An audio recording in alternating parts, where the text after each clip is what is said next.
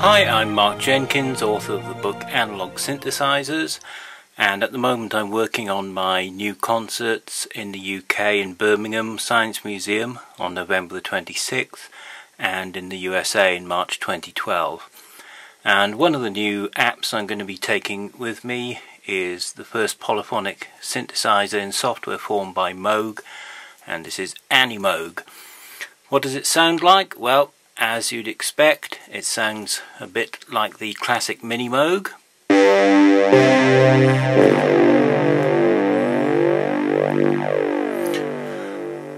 Although, as you can see on that quite complex display, there's a lot more going on than a simple analog monophonic synthesizer. Let's have a look at this default sound. As you'd expect, it's quite a big, thick analog sound. And the first thing people are going to want to know is, has it got the typical Moog filter? On this default sound, the filter is set to low pass, which is what you'd find on a Mini Moog. So let's have a listen.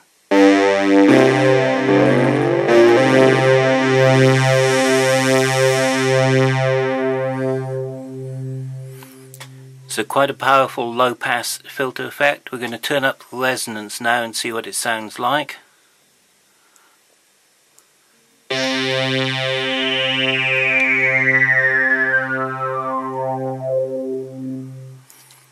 So just what you'd expect of a classic Moog low pass filter. Just a tiny bit steppy at high resonance. You can hear that the emphasized pitch moves down slightly in steps.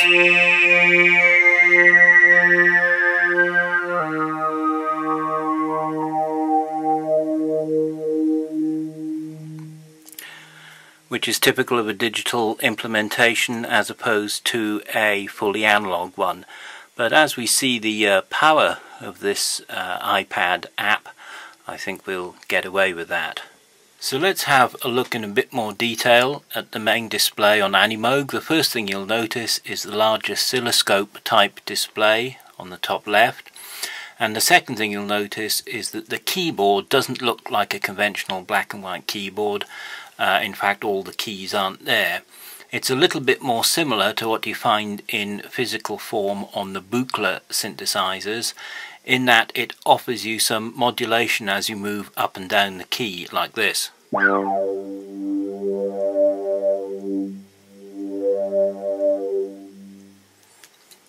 So you've got added dimension of modulation there. So you don't need a modulation wheel, although as you'll see we can have one if we want one. And also you don't have to have a conventional Western scale. You can have pentatonic and other scales with only certain keys switched on. But of course you can have the full Western 12-note scale as well. What else is going on the oscilloscope? Well, as you can see, there's a waveform display in the center, but there's also moving modulation display. This is part of what Moog calls the anisotropic synthesizer design, and we'll have a look at that in a bit more detail. Then over to the other side of the screen, much more conventional module designs. The ones that we can see are the filter module, which gives low pass, band pass and high pass filter settings together with their frequency and resonance and drive and envelope level. The other module visible there is called thick, and it controls the unison and detune of the sounds, but there are other modules hidden above and below them. We'll look at those in a moment. Let's just quickly look first at some alternative sounds. So here's the default, and to get another one you simply hit preset, and we'll choose Delta Goblins and see what that sounds like.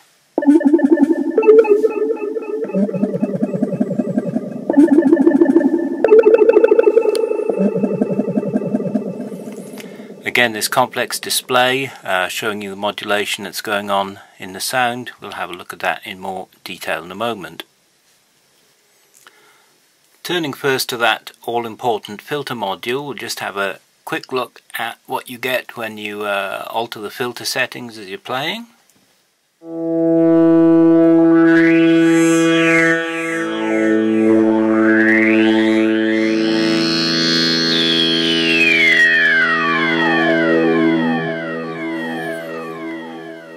So plenty of convincing filter sounds there, and as you can hear there's a built-in digital delay as well.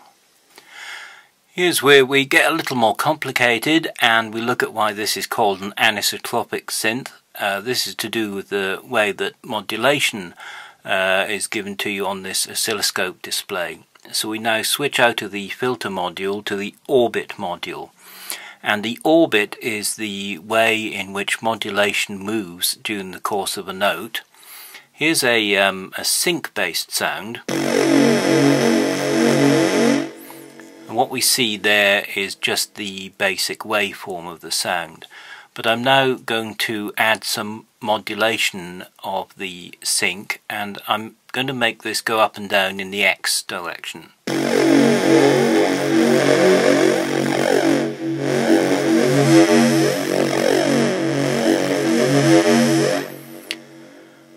So you can see the moving display left to right in the X direction, changing the amount of sync. And we'll now have a look at the Y modulation up and down.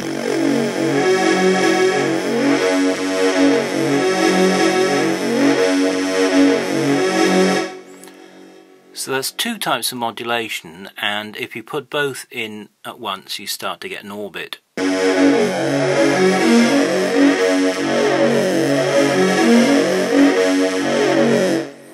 Of course you can move the center point of the orbit.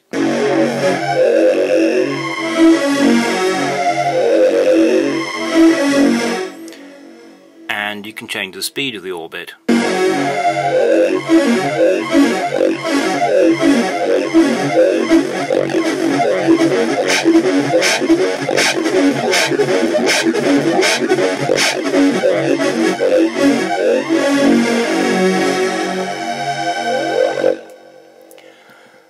So by using these automated orbits of modulation, you can give yourself an additional LFO, and you can also go far from the conventional musical sounds into something a lot more experimental. Okay, so here's another sound with a simple orbit of modulation. But it's more complicated than that, because above the orbit module you have another module called path, and this allows you to make the modulation follow points which you define and set yourself. So we'll now see the center of the orbit moving according to those points.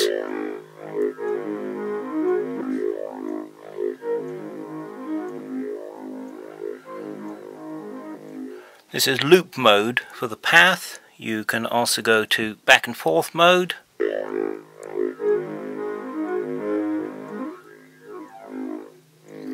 So obviously that follows the path forwards and then backwards. Or you can have a mode that's called once, which in other software will be called one shot.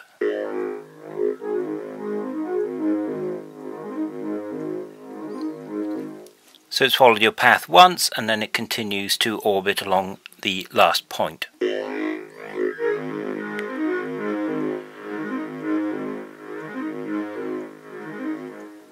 Now these orbits and paths of modulation can look quite simple.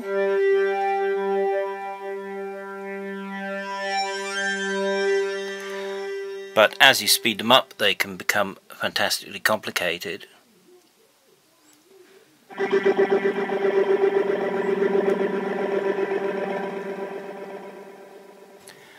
And of course you end up with displays for sounds which look fantastically complicated with one note.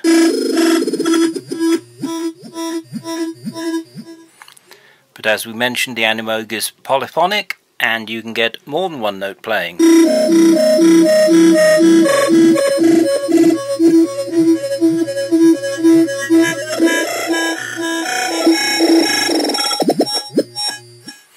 As you can see, we had two orbits going there, a pink and an orange one, and you can get up to 4 playing simultaneously.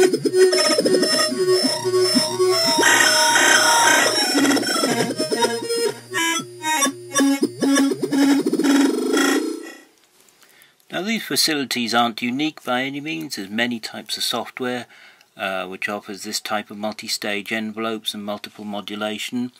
but I think ANIMOOG gives it to you in a nice accessible way. And let's just have a look at a couple of more conventional sounds.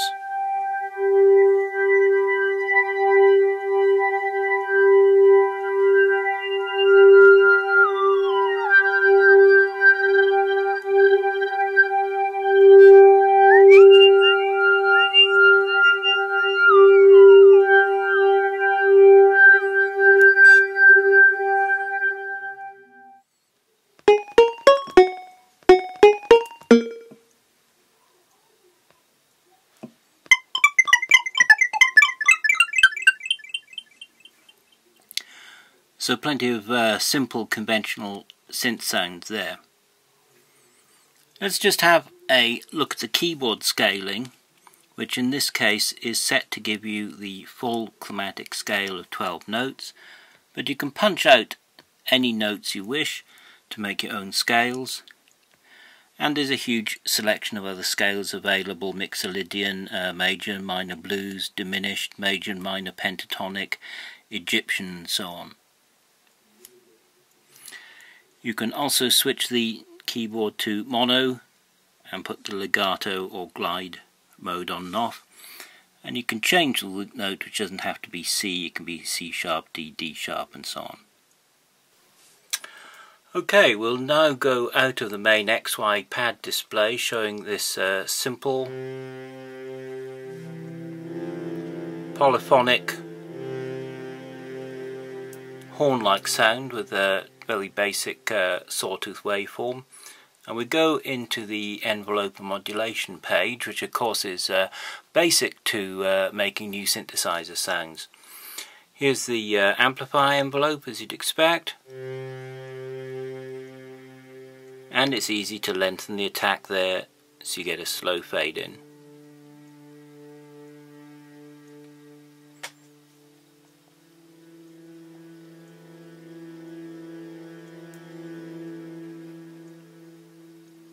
Or to shorten it.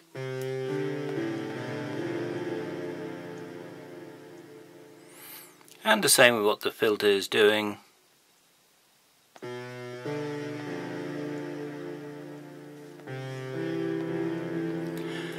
And you also have an envelope for modulation depths. But before we see how that works, you'll have to note that there's a lot of modulation possibilities. There's actually 4 types of modulation which can be set, 1 to 4. Each one can have a source, a control level, and a destination. The sources can be the LFO modulation level, position X and position Y on the pad. The controls are polyphonic pressure, which applies over MIDI, and among others velocity, mod wheel, pitch bend. And the destinations is an even more extensive list. The filter frequency and resonance, filter amount, the orbit speed, X or Y level of the orbit, LFO speed, and many other things. There's only one LFO, however, so you'll be using orbits to give other types of modulation, and the LFO has 5 shapes, of which the last one is sample and hold or random. So let's do a quick job of setting some modulation options. We'll set the source to LFO. We'll set the controller to polypressure, which is represented by moving your finger up a key, and we'll set the destination to filter frequency. So with the LFO on sample and hold, we should now get random modulated sound. And here it comes. As you move your finger up. Alternatively, you can set that controller to mod wheel, and in setup switch on the pitch bend and mod wheel, and you get on the mod wheel instead.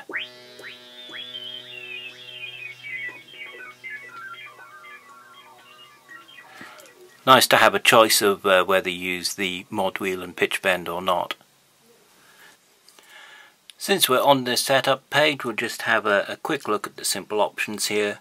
which are to do with making a new preset sound, deleting one, importing them, exporting them, switching the modulation and pitch bend on and off, switching the oscilloscope display on and off, and a panic button and a save.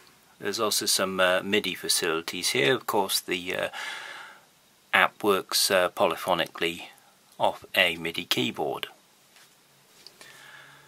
Finally, starting once again the XY pad, we'll switch and go out to the timbrels page.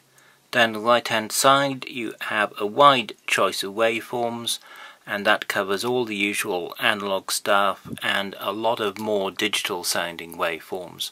And you're able to make a choice of your 8 favourites on the left hand side.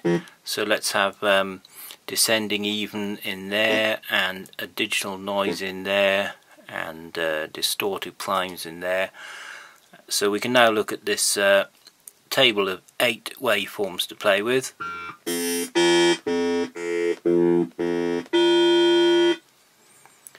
And although they're basic single waveforms, they do allow the ANIMOOG to make a lot of digital type noises, so it's by no means limited to analog. Let's just look at these final modules on the right hand side. The delay is obvious enough. It's an analog style delay with length and feedback. We've been listening to that delay on most of these sounds. Above that is the thickness module. It allows you to choose unison modes and detune for the sounds. Again, on most of these sounds we've been listening to a couple of voices detuned.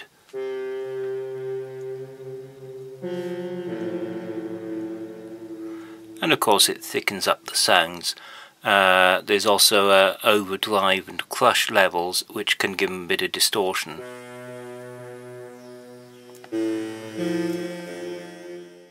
And lastly, the record function, which is a simple real-time sequencer. Hit record and play a few notes.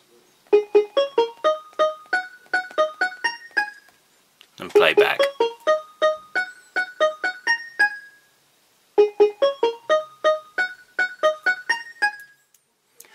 So finally, let's have a look at some of the beautiful sounds of the ANIMOOG and those beautiful displays. This one's called Skyline.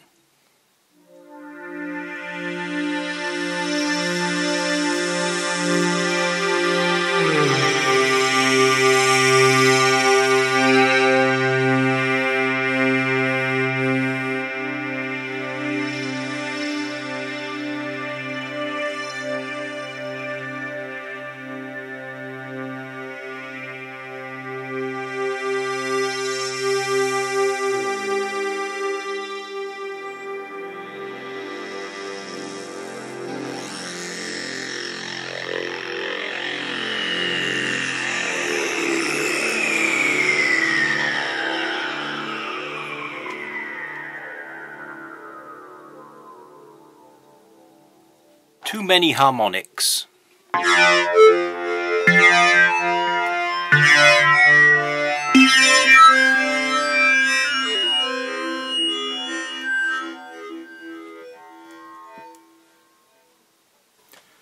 Unison pad.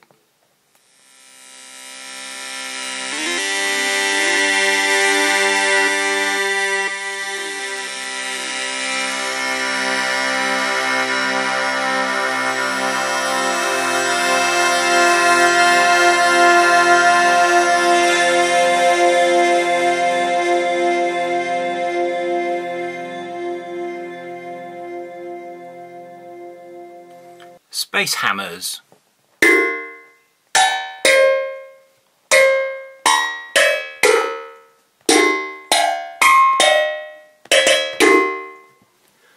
Sample and hold forever.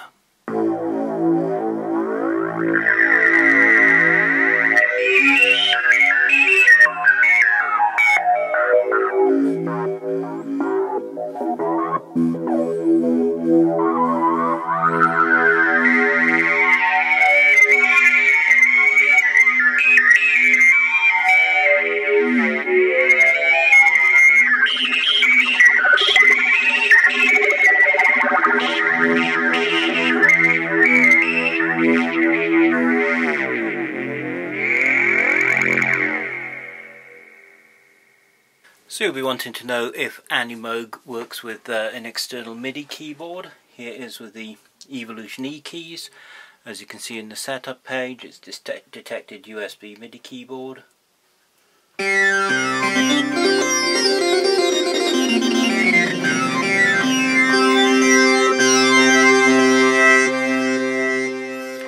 So let's have a couple more of the polyphonic sounds using the keyboard.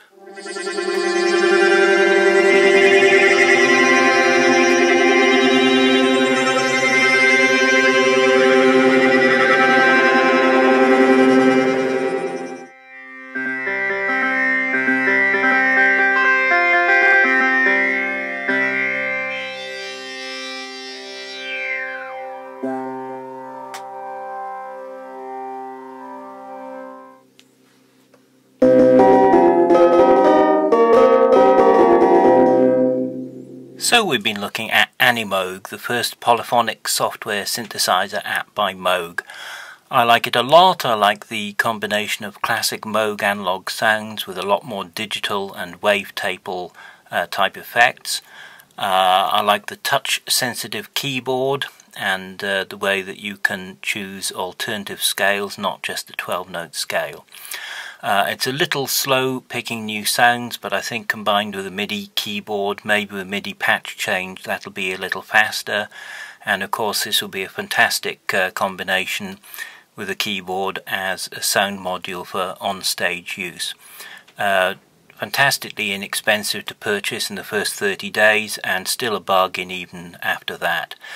So I like ANIMOOG a lot. I'll be taking it out to play in my concerts in Birmingham in the UK, Saturday, November the 26th, in the Think Tank Science Museum with their full dome digital planetarium display, which looks fantastic with a bit of synthesizer music playing. And I'll also be in the USA for shows on the East Coast in March 2012. So my name's Mark Jenkins. I hope you enjoyed learning a bit about ANIMOOG as much as I enjoyed playing it.